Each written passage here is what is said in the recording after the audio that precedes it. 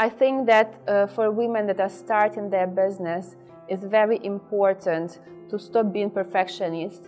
But with your startup, you are the one who is making all the decisions and changes, at least in the beginning. My first startup was language school.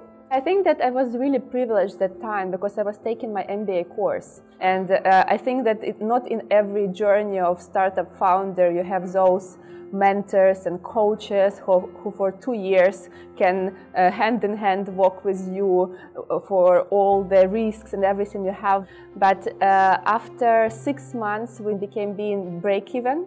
So that was a point when I realized, yeah, we need to move forward, we need to make it happen, I need to give 100%. That year was like a lifetime for me, so it sounds now very, very short and simple, but actually that business was growing pretty fast, and after 1 year I sold it. So it was kind of a short cycle with exit and very, very good timing. I think the biggest barrier for women is funding. From the statistics that we can see, from £1 only 1 penny is going to female founders, and it's not acceptable at all. And it's coming because of gender investment gap. More investors are men, they understand products differently, and somehow there are stereotypes that women prefer family to career.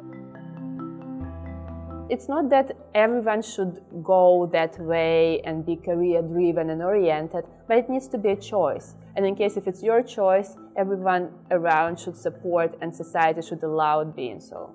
Being an entrepreneur means 99 out of 100 are saying you are crazy, it will never work. What is this idea about? Go back to your secure job, don't do it again. And imagine like how mentally it's difficult to be rejected so many times. We need to be prepared that every failure brings us closer and closer to success. It means that we need just a little bit more experiments, a little bit more testing, and becoming a little bit more closer to those who have been really successful, because they have been rejected and they have failed so many times. The most important part is to believe in yourself, to believe that you can achieve things. Never be afraid to ask for advice, to ask for feedback. This is very important to identify what is the source and what is the way for a person to improve, and think that this is a long process, probably for the whole life.